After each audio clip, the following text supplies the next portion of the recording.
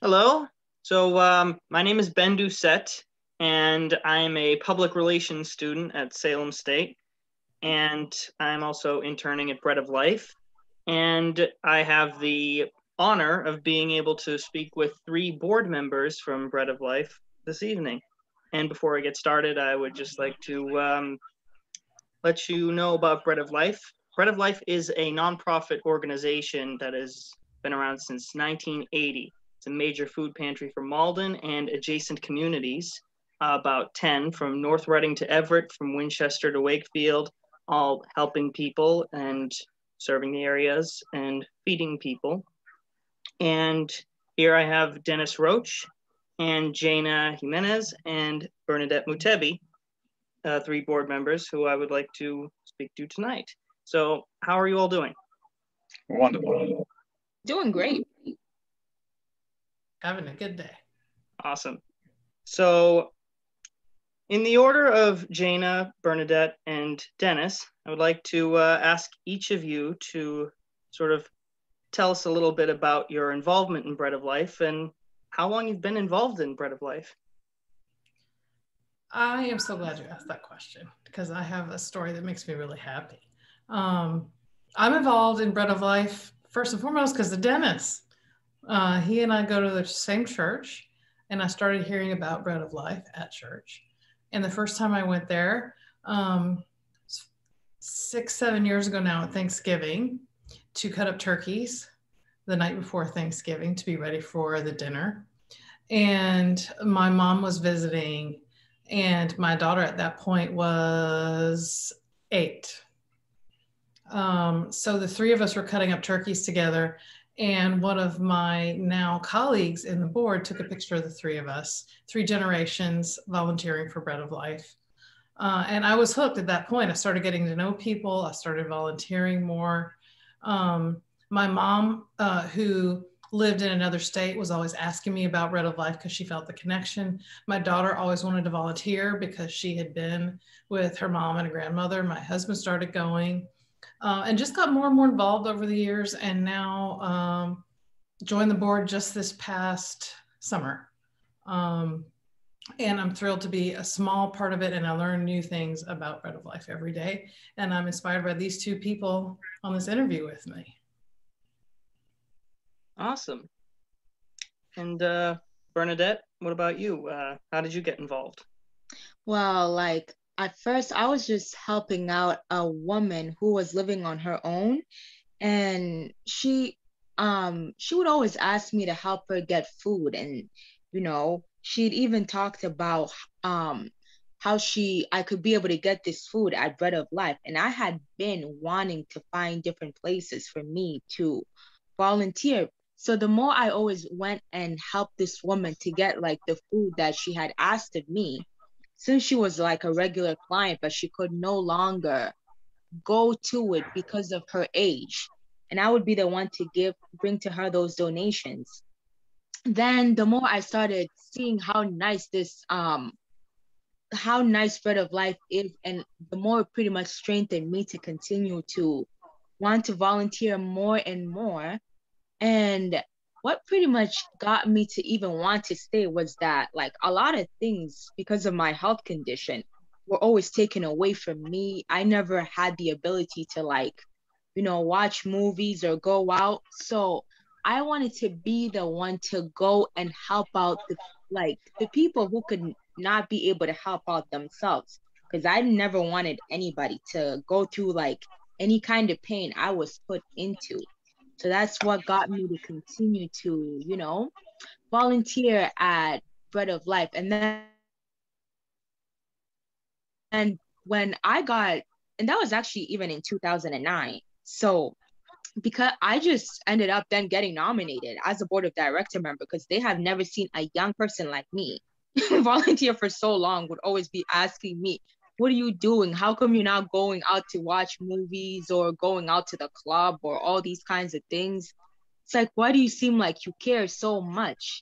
It's because these are the things I wanted to do. So because they had seen my hard work from 2009 up until now, and even the time they had nominated me, I believe that was last year. That's what then really strengthened me to really take this great opportunity and be part of, board of directors. And I loved it so much. So I thought it was going to be hard, but turns out it really got me to learn about deep, more and more things about, Bread of Life and what they're involved in and how I can even help out. Not in just volunteering, physically, but even financially and other things too. So that's how I got involved. Awesome, wonderful. And Dennis? Well, I got involved with the Bread of Life through my church, the First United Methodist Church in Melrose. We had our feeding ministry, and it was run by a lady. Her name was Kelly. Jana, help me out, please. Jana, Kelly Ilabodi.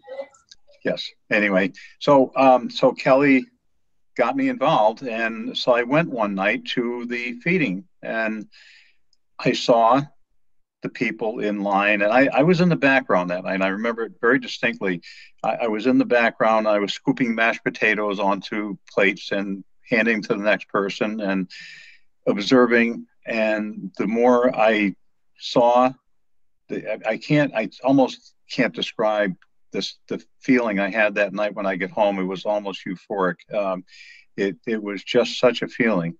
And I was hooked. That was it. And then I started learning more and more about what the Bread of Life does. 1 million meals every single year. The 2 emergency food shelters, the feeding the teens, seniors at risk, the food delivery to people living in the motels. And I'm thinking, how can I not get involved? I mean, this is an organization. I belong here, and so it was shortly after that I spoke to, at that time, Tom Fagley, and I got involved with the board of directors some eight plus years ago. It might be 9 or 10 actually. And then as things progressed to the church, I eventually started taking over the program at the church, and we have a wonderful crew. We just enjoy doing it. And there isn't a thing about the Bread of Life that I don't enjoy. So, I mean, it's my only regret with my involvement now is I just don't have enough time to do the things I really want to do. My dream is to just retire and work at the Bread of Life, volunteer. That's what I want to do. So. It's great. And so for anyone, this could be a question if any of you could answer. What's something you feel people don't know about Bread of Life, or something people should know, something you want people to know about Bread of Life? I would say this is something I didn't know myself. Bread of Life does so much with so little. The facilities are small. There's food coming in and out. There's the amount of people served to people doing the serving is astonishing to me. And the fact that that's doubled, quadrupled in some cases during COVID, the amount of additional programs with just teams, small teams of dedicated volunteers and very small facilities, it's miraculous. And I think it's just every day a leap of faith that we're going to have enough food for everyone, and we're going to be able to serve the needs of everyone. And it's really miraculous to me, the way the Bread of Life is able to serve everyone that needs our help. We just, it's I wouldn't say magic, but it's like rabbits out of hats. It happens. And I think it's sheer will and dedication. I really do. That's great. That's great. And also, what are some ways that you feel that people could get more involved? There are numerous ways that people can get involved. I mean, they don't have to come down to the Bread of Life and serve meals and things of that nature. They can volunteer the time to just simply deliver a few meals a day or a week. It doesn't take, but I just warn anybody that wants to get involved, you're going to get hooked. You will get hooked, and we'll reel you in. how can I describe it? I think Jana came close to calling it a miracle. I mean, it really is what we do with so little, with so few people. We have actually 500 volunteers last count, but it is amazing how many meals can be squeezed out of a dollar bill. So yeah, people can write us checks. I mean, we more than welcome the financial support, but you know, there are people out there hurting, and as Jana mentioned, during this COVID pandemic, the needs of the people have at times quadrupled. It's been amazing, and yet the bread of life just keeps on ticking, and they'll just take care of whoever shows up at the door. It's amazing. And to add on to those two questions, the first thing I wanted people to know about Bread of Life, though, because like when it comes to volunteer work, nobody ever really wants to do it. They think it's all boring and everything. But what they don't know is that Bread of Life is open to bringing up brand new ideas. They're not just about like a volunteer organization, though. They are also willing to like bring out activities like, you know, the walk for bread. They also would at times come into like those appreciation where they would show the volunteers how much they've been so thankful for their hard work, but without letting them know, but just surprising them. So all I'm just trying to say is that Bread of Life, what people may need to know is that like it can really be, it's pretty much fun, a fun place to be at. Never always about work. Can also be fun. You can get great things. And I could not even believe that I too,